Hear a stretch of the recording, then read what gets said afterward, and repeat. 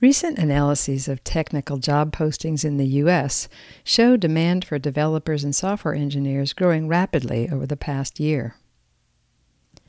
As software becomes more important and software applications become more complex, technical specialization is evolving. While new software tools have come a long way, developers still need to master many libraries and APIs.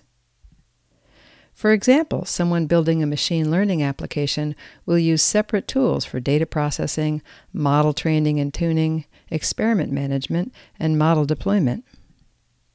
However, a new set of tools aims to boost developer productivity and potentially expand the community from 27 million developers to include an estimated 1 billion technology workers who already use visual tools like spreadsheets and BI tools.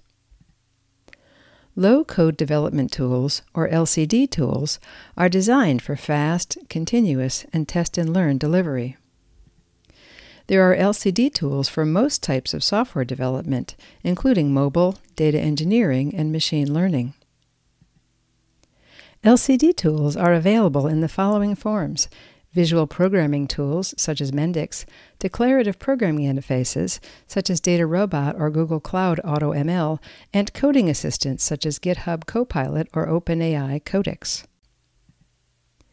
No-code tools eliminate coding altogether. They are increasingly common in website development. For example, someone with no coding experience can launch a simple WordPress website using several Here's a sample no-code of low-code and no-code solutions, with an emphasis on tools for data, analytics, and AI. To learn more, see the Gradient Flow blog post. Thank you.